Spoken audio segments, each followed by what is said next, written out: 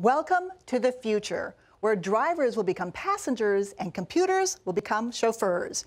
Whether we call them driverless, self-driving, or autonomous vehicles, they're already being tested on our roads and picking up passengers on our streets.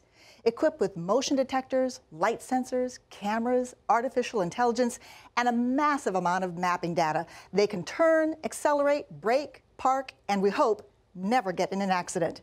Whether we hop into the back seat or stand on the sidewalk, one fact won't change. Autonomous cars are coming. They will revolutionize our relationship to the automobile and transform a basic aspect of life, getting from point A to point B. But how does this remarkable technology work? Is it safe? And when will it be available?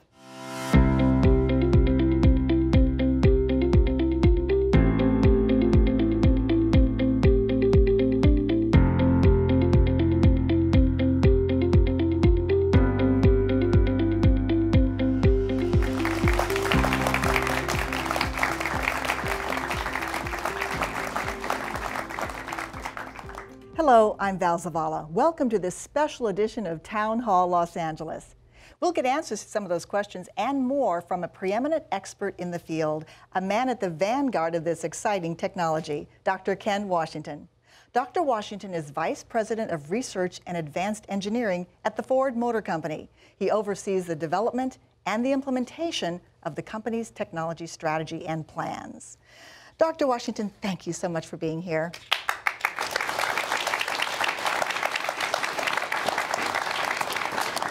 Here's my first basic question. I want to launch into the future.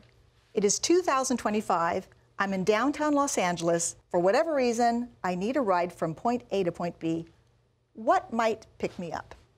Well, if it's 2025, the future has arrived. We're working on autonomous vehicles today, and by 2025, your experience will begin with the simple request for an autonomous ride service, knowing that a vehicle will show up and you can get into the backseat of that vehicle and it will safely take you to where you want to go. But more than that, by 2025, these vehicles will be smart. They'll know who you are.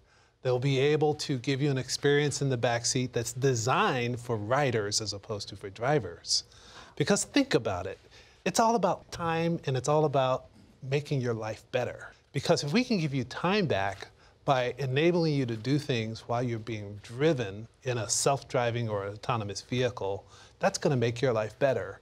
And it also might make your life better if you're trying to get to another location and you can't drive or you don't want to drive, because you remember what it was like back in 2016 when you lived in an environment that was congested and driving was not a fun experience and it was taking time away from other things that you'd rather do. So how might it work? Do I call up a car on a mobile app? And how does it know where I want to go? We haven't fully designed the experience yet. And that's one of the things we're working on. And so in addition to the technology of enabling the car to navigate safely to your destination, we're working on the full ecosystem of how would you actually interact with the ride service? How would you call up the vehicle? How would you make the request? These are relatively straightforward questions, but how we design that experience should be tailored to you and your needs and your wants. And that's what we're working on trying to understand. So let's dive right into the technology, because that is the heart of things. First of all, give us an idea, how many of these driverless cars exist right now? Are there many? We're in active development right now, and by the end of this year, we will have 30 fully autonomous test vehicles on the road being tested in Michigan, in California, and in Arizona. And by next year, we're going to more than triple that number and have 100 vehicles on the road being tested and developed as part of our development effort to get us to the point where we'll have fully autonomous vehicles available for making people's lives better by 2021. So about 100 of them will be out there. And talk about the technology, because we all know what it takes to drive. This is why so many of us are so interested in this. We realize that we're seeing, hearing, sensing, and our brains are computing massive amount of data to help us avoid that cat or to make the right turn. So how on earth can you get a computer to manage to perceive and process so much data? There must be systems on top of systems on top of systems. Well, first of all, it's important to spend a little time understanding definitions. So when we say fully autonomous vehicle, we really mean fully autonomous without a steering wheel, without brakes, without a gas pedal. No steering wheel in the car? No steering. In this ride service, it's for you to ride in, not to drive in. Oh my gosh. And so the whole idea is for the computer and the hardware to handle the driving task. And so that's important to start with as a definition. So once you understand that definition, you'll go back to, well, how do we drive as humans? We see the environment and we react to it.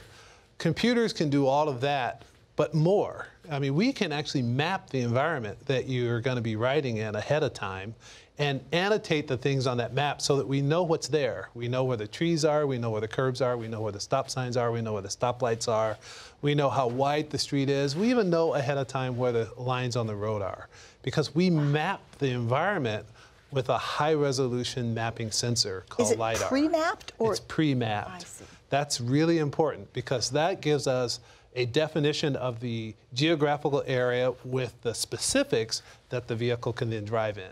But it has to be updated constantly. I mean, Not what if constantly. They do a little change in the road or somebody plants a tree? Right. So we do need a prior map. And then in addition to that, we sense the world in real time with multiple sensors on the vehicle. The combination of those two gives you a very accurate view of the world and how you need to navigate safely through it.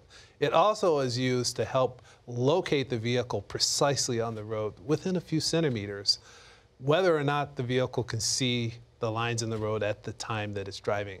That's really important. That's something we call localization. And then on top of all of that, there's very sophisticated software algorithms that are using techniques called machine learning, using software that basically mimics how the brain works, and it allows the images that the sensors capture to be interpreted smartly so that the vehicle knows where to go, when to turn, when not to turn, knows where the things in the road are, including pedestrians, animals, other objects that might appear in real time. This is a very hard problem, and I want to make sure everyone recognizes that this is not something you can just whip together overnight. We've been at this for over 10 years, and we have lots of experience in what works, what doesn't work, and how to move forward in a way that actually can do it well. But how about snow, fog, rain, dark? I mean, it's dark, and the lights sometimes are confusing even, to our human eyes.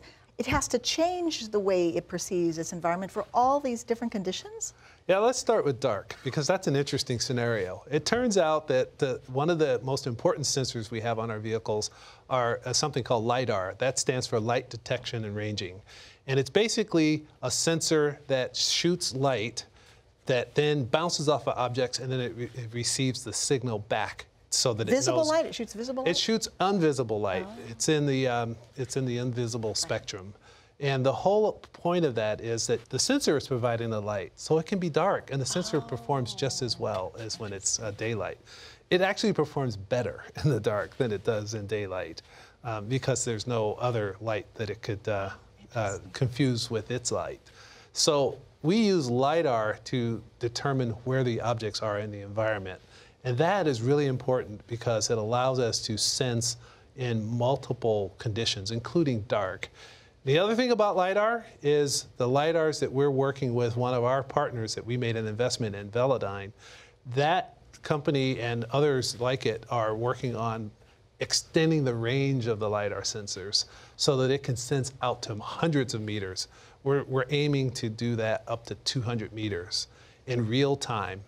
So if you just do a quick calculation, you'll learn that you need to see about 200 meters if you're driving at highway speeds in order to react quickly enough to avoid an obstacle. So. How will it detect an emergency vehicle? Because for us, it's audio. We hear the siren. Will autonomous cars hear? So that's one of the scenarios we're working on, is the addition of audible sensors. Today, we don't have audible sensors on our vehicles, but our team in our Palo Alto research lab is working on an experiment to assess how to do that and integrate it into our sensor suite. So we have some time between now and 2021 to fully develop all of these capabilities and integrate them into our vehicle. That's somewhat what makes it fun. This is a hard enough problem that we need to go at it from multiple angles. including researching new methods for sensing the world and including new sensors like audible sensors. I want to move on to probably the single biggest issue, safety. I'm going to ask right away, there's 30 cars that you're testing, there's going to be 100 or so. Have there been any accidents yet? There have been a few reports of minor accidents by other technology developers of autonomous vehicles. You know, if you just do a search on the web, you'll see what they are. There have been no accidents within the Ford fleet. But for us, this is a very important point. We are in the mobility business. You know, more than 100 years ago, our founder put the world on wheels, and it changed people's lives. It changed people's lives by giving them freedom. And this is kind of happening again. The whole notion of autonomous vehicles that will allow you to ride when you can't drive or don't want to drive, or when it's really taking a lot of time out of your life, and so it's inconvenient and it's a hassle and it's not fun. This is going to give people freedom back. But the freedom only matters if it's safe freedom. So safety for us is really paramount. So we are evaluating and testing our autonomous vehicles in multiple scenarios. We're approaching safety with a scenario-based strategy. What matters is what scenarios can you handle so that all things that you might run into can be handled within safe parameters. But that's infinite. I mean, the number of variables they are. How on earth do you program for every possible scenario, every possible situation? Now, clearly you can't do everything, right? But it's very important that you provide a safe vehicle that's significantly safer than a human driver. Hundreds of millions of people die every year from car accidents. Mainly human error, by the way. And most of those are driven by human error. Yeah. So if we can focus on how many lives we'll save and how much safer these vehicles are than the current status, that's a huge benefit to society, and that's making people's lives better, and it's also making people's lives safer.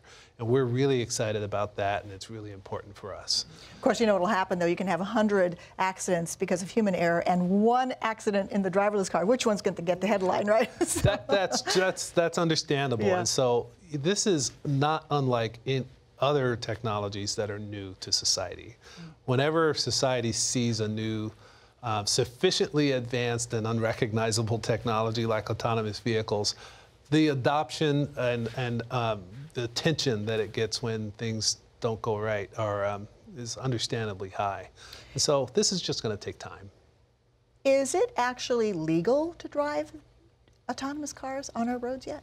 In certain states, it's legal to test autonomous vehicles with a safety driver. Okay. And so one of the things that we're working on is, in partnership with many of our competitors and also technology companies, having a unified, coordinated conversation with policymakers so that we can inform the policymakers about what would help society by establishing regulations and policies that allow this technology to develop and this technology to advance safely and introduce them into society. These are conversations that are just beginning, and they really need to accelerate. We need to work this as an industry, not as an individual company. In fact, the U.S. Department of Transportation just recently came out with some guidelines, correct? What do those guidelines do? Yes, they did. These guidelines began to define the guardrails within which the multiple states can establish policies so that we can begin to do this kind of testing. But one of the things that would really make it difficult would be as if the rules are different in each state.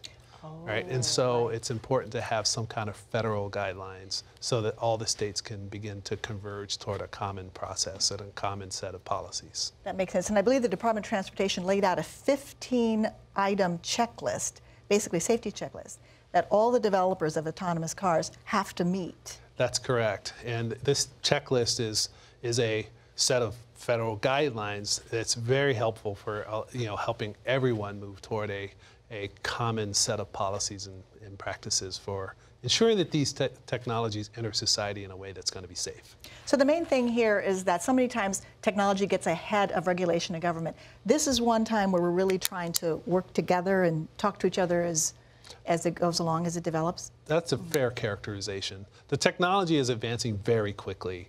And one of the things that we've seen is that the technology is advancing much more quickly than many people had originally predicted. That also is not too unusual. It's typical for technologies to accelerate as innovations get in front of us. So let's talk about accessibility, the actual use, and the cost. How will these first enter our lives? Will we, be able to go to a dealer and buy one and not drive it home and put it in our garage and and then it's there whenever we want? How will it blend into our current transportation ecosystem? Well, these vehicles will have many more sensors and have a lot of software and some compute hardware in them, so they'll be more expensive. And it's not likely, in fact, we believe that the first introduction of these vehicles will not be personally owned vehicles. You won't go to the dealer and buy them initially. You'll experience these vehicles in a ride service first, where you need to get somewhere, and that ride service has an autonomous vehicle as opposed to a vehicle driven by a driver. Mm-hmm. And the reason we believe that is because the economics make the most sense. While the vehicle is more expensive, the ride service can actually be less expensive because you're not paying for a driver. The vehicles are used in a much higher duty cycle. Our vehicles that we buy today, we use them about 5% of the time. Isn't that incredible? 95% of the time they're sitting in a parking garage or in a garage or in a parking space somewhere. These autonomous vehicles, if they're in a ride service, it'll be exactly the inverse. They'll likely be used 90 to 95% of the time. So there'll be fewer cars on the road, but more miles driven, or more miles ridden in this case. So given that scenario, you and I and others and our friends and our family, they'll be able to experience these autonomous vehicles when they hail them to come pick them up and safely and comfortably take them to their destination. And while they're going there, they've got time back. They can check their email, they can call their friends, they can review the briefing that they need to review before they go to their next meeting. Or if you've just had a rough day, you might get a cat nap in the back seat. So this is really exciting. It won't take long before there's a video screen and you can call up your favorite sitcom and enjoy the ride with a little bit of entertainment as well. We're actually looking at that. Oh yeah. What kind of an infotainment device would you put in the back seat? So all of these are about enabling the right kind of user experience to make your life better. Wow. It's also been mentioned that this could be very freeing for seniors, for those with, disabilities. How might that work? Well, there are a lot of folks who need help to be mobile. As I said, mobility is freedom. And if you're a senior or if you're disabled, you've lost that ability to have that freedom with your own action. This would enable you to use an autonomous vehicle service and have that freedom again. Now, you still may need to have assistance to get in and out of the vehicle, but we think that kind of assistance combined with the autonomous vehicle would be a much more enabling mobility option for a senior or a disabled person than asking a friend to drive them the entire way, or to just opt out to not go anywhere because it's inconvenient or it's too expensive. The economics of an autonomous vehicle ride service are actually very attractive. Our analysis indicates that it could be significantly less expensive than taxis or driver-driven vehicles, and roughly about the same price as personally owned vehicle transport. Do you imagine that these vehicles would be gas-powered, or what's the best fuel source for autonomous vehicles? Because you don't want to be filling up. I don't know, how would that work? Well, in a ride service, they would be part of a fleet, and so you need to have fleet management services. These vehicles have to be maintained, and so they would need to be refueled, and that refueling could be with hydrocarbon gas fuel, or it could be electric refueling. Our current test fleet is a hybrid internal combustion engine vehicle. It's our Fusion Hybrid, and we could accommodate a battery electric vehicle as the powertrain. And as the range expands. As range increases, it may be an attractive option. We haven't selected what powertrain we want to use yet for our 2021 service. You're just getting all the more to come on that front. We're focused on the autonomous technology at the moment. Do you think that this will be culturally accepted? Do you think we're going to find, the people who are just, no way, you'll never find me in one of those cars without a steering wheel, and then there'll be other people who will just say, yes, I'm there, sign me up? Has there been any kind of research about the public's reaction?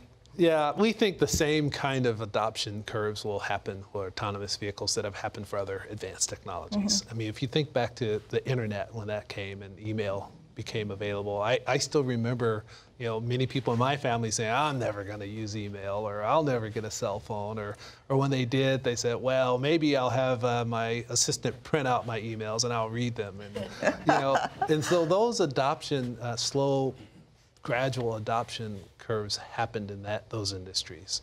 And the same thing we think will happen here. There'll be early adopters who just kind of jump right in, just like with email and cell phones, and then they'll love the service and they'll talk about it. The key for that adoption to grow is for us to provide a great experience, and for it to be truly freedom enabling, as we believe it will be. It's kind of like how we put the world on wheels over 100 years ago. We hope to do that again, really enable people to have freedom. And as they experience that freedom, we want it to be really a great experience. And then they'll talk about it. They'll put it on social media, and it'll spread. And we think it'll get adoption over time. I think for the slower adopters, probably my guess is it's going to be the safety issue that is premier front in mind. And so I had a question about that. Let's say you're in a driverless car, an autonomous car, and you're following the rules, but actually safety requires that you, say, make an illegal lane change or avoid something that you can't predict. So in other words, how does the car decide, oops, I'm not going to follow the rules, I'm going to break the rules for the sake of keeping my passenger? How do you program something like that into the car? We're working through that now. What you're really talking about are the unwritten rules of the road. Yes. As we implement algorithms for safely and properly driving autonomously, you have to capture both the written rules of the road, don't drive through stop signs, stop at a red light, don't turn left when you don't have the right of way. All of those written rules of the road have to be embedded into the software. And actually, most of those unwritten rules of the road can be captured as part of the prior map annotation. Okay. The unwritten rules of the road have to do with human behavior and anomalies that you experience in the world. And those unwritten rules of the road are being captured by our observations as we test and as we evaluate the performance of the algorithms in the real world. That's why doing real world testing is so important. We're also testing in a realistic virtual world environment where we can simulate driving. And the reason we're doing that is we need to experience these autonomous vehicles in scenarios that are difficult to create in a physical way. Exactly. Oh, I see. And so the number of scenarios we need to experience, including some of these wacky things that might require you to violate the written rules of the road, they can be generated in the virtual environment, and we can evaluate what do you do and how do you do that responsibly and accurately. And I'll end just by giving you a very simple example that we've already implemented into the code. Imagine coming to a four-way stop. You know what the rules of the road are. If you got there first, the other cars come, you're supposed to have the right of way. Right. Not everybody does that. Sometimes you get there first, somebody else gets there maybe a little bit later, and they think, well, I'm going to go ahead and go. That's an unwritten rule of the road. We will actually look at that and monitor the behavior of the cars at a four-way stop and take our turn only when it's safe to do so. And if everyone keeps doing that, then you have to do some things that are called like nudging. The car will have to nudge forward to show that, hey, I need a turn here, okay? We're working on that nudging technology right now. We've all been there, like where the light's not working, it's just flashing red, and we're all trying to read each other's, body language, who's going first and all that. That's incredible. Right. Dr. Washington, thank you so much for that great insight and information. And now we have a few questions from our audience. Thank you so much, Dr. Washington. Can you speak to us about the question of cybersecurity? And have you addressed that? That's a very important point. We're addressing all aspects of security associated with enabling autonomous vehicles. Cybersecurity is of paramount importance because we live in a digitally connected world, as you know, and the more digitally connected you are, the more you have to be secure and have to pay attention to it. So we have a team of experts evaluating all of the potential attack vectors that one might use to undermine and attack or do something bad to an autonomous vehicle. And the attack surface for an autonomous vehicle is actually larger than for a personally owned vehicle because you have multiple people getting in and out of it.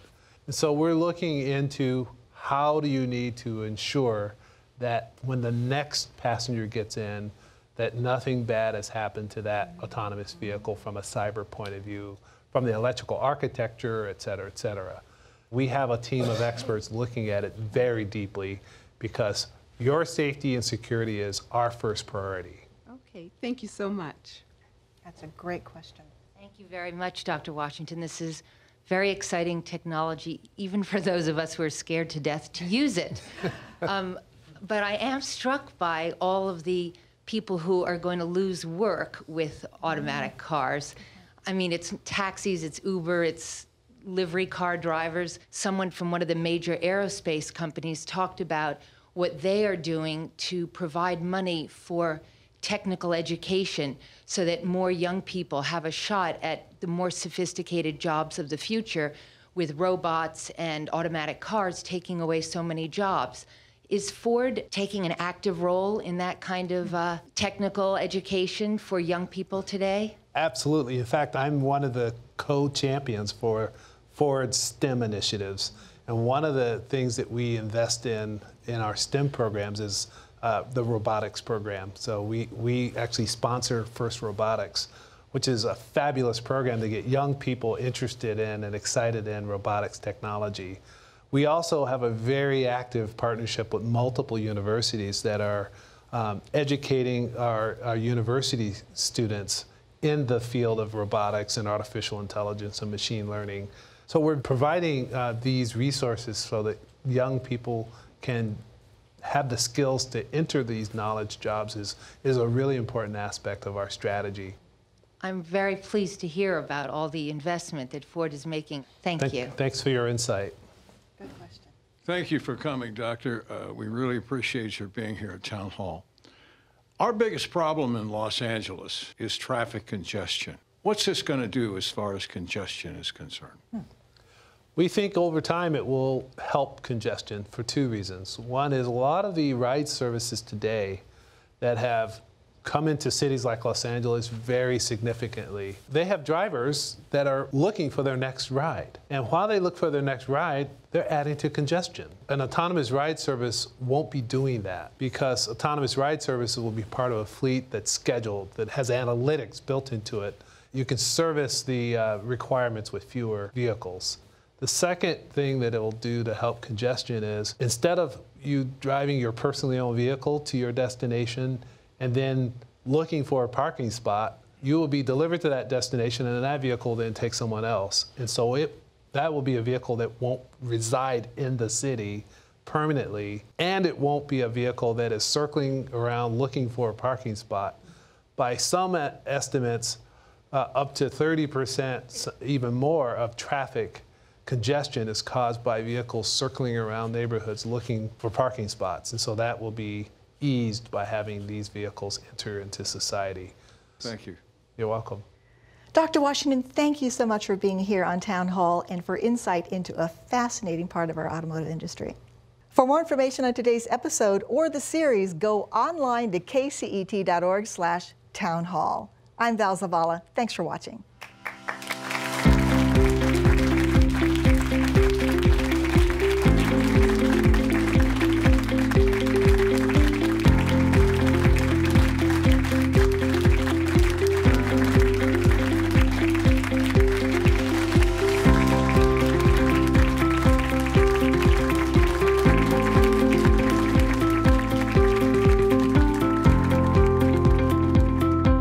Funding of this presentation is made possible by Trader Joe's, Dickerson Employee Benefits, Kennedy Wilson, Payden and Regal, Chevron, and AEG.